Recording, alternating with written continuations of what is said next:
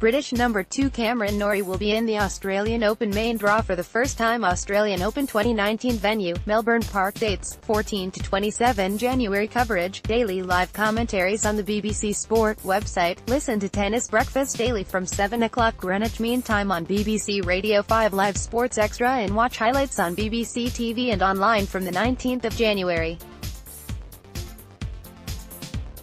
British number 2 Cameron Norrie reached the ASB Classic quarter-finals with a straight-set victory over Joao Sousa in Auckland. World number 93 Norrie beat the Portuguese, who is ranked 49 places above him, 7-6, 7-4, 6-4. The 23-year-old saved all 6 break points he faced as he closed out the match in 95 minutes. He will face 50th-ranked Taylor Fritz in the last 8 after the American stunned top seed John Isner.